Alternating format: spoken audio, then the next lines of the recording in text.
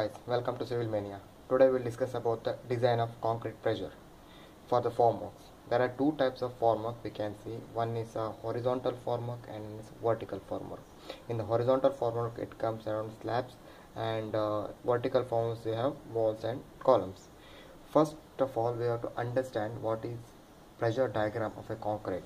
The pressure diagram comes like this.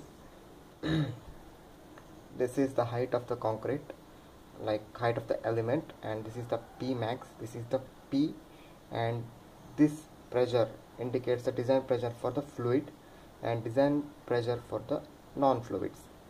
Okay. This pressure P, we are having a formula like density into height of the element. It will give the pressure P.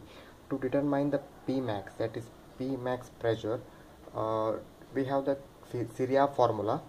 In that we can calculate it. The formula comes like this. We had rho into G. In the rho, density of concrete in kilonewton per meter cube and height of element in meters. Okay. First, to determine the P max, we have the formula like rho into C1 square root of R plus C2 into K into square root of H minus C1 into square root of R. Okay. Rho is the density of the concrete in kilonewton per meter cube. C1 is the type of structures.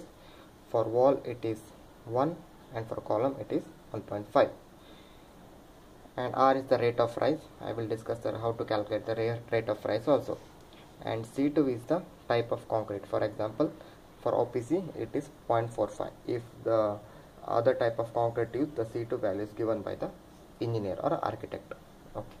To determine the K value, we have the formula like 36 divided by T plus 16 to the power square. T is nothing but temperature of concrete and H is height of element. Example, like a design a concrete pressure for a wall having length 3.6, thickness 0.75, height 3.4 meter, temperature of concrete is 20 degrees Celsius, and cement used is OPC.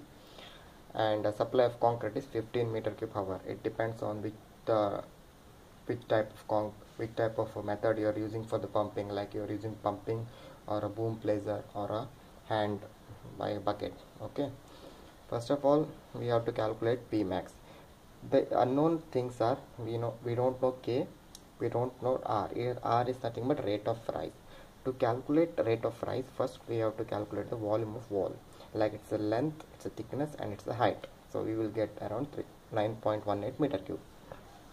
Then we have to determine the time to complete concreting of the wall. That is, we know the volume, then we know the supply of concrete, that is 15 meter cube per hour. So divide it, so we'll get 0.612 hours. Okay. So the rate of rise is given by height by time. We know that height of element is 3.4 and the times taken is 0.612 hours. So the rate of rise is 5.56 meter per hour. So we have to determine the K value. The K value nothing but 36 by T plus 16. Here T is 20. So we will get the K value as 1. So let's start. In this, the pressure, the density of the concrete is 25. We assumed it. And C1 is 1 and R is we determined is 5.56. Then C2 is 0.45 for OPC as I discussed, and K is 1. Then 3.4 is the height of wall and R is the rate of rise, that is again 5.56. Then we will get the P max pressure as 70.46 kilonewton per meter square. So that comes here around 70.43 is the P max value. To determine the P value, just multiply the density of concrete with the height. We will give 85, that is the P value. This is nothing but the height of element. To determine this height, so we will divide the P max by density, so we will get 2.81.